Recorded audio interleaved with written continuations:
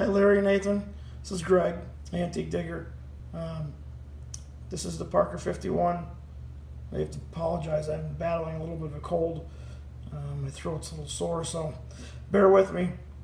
But I'm gonna test with water. So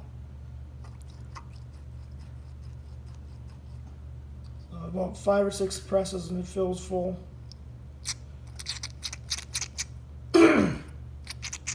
Just wanted to show you that.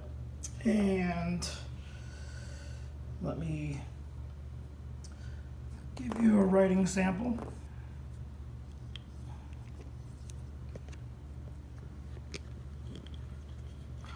Right there's the filling unit that was broke that I replaced with a new one, or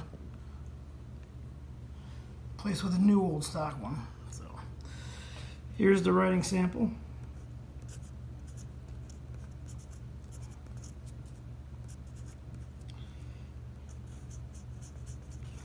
Very smooth nib.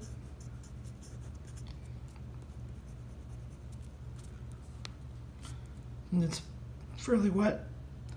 It's not dry, but it's wet. So that's done, it's completed, and I will follow up with you guys shortly, but put the new enameling on the diamond. It just turned out really good. It was a tough one to fix because there's a lot of old ink and the sack remnants, and it was hard to get apart. It was sitting for a long time, I could tell. But now she's polished, cleaned up.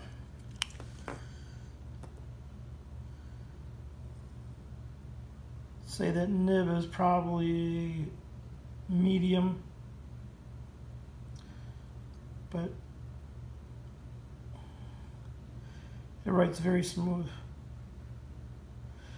Alright guys, I'll send this video to you and I'll follow up with you shortly. Thank you.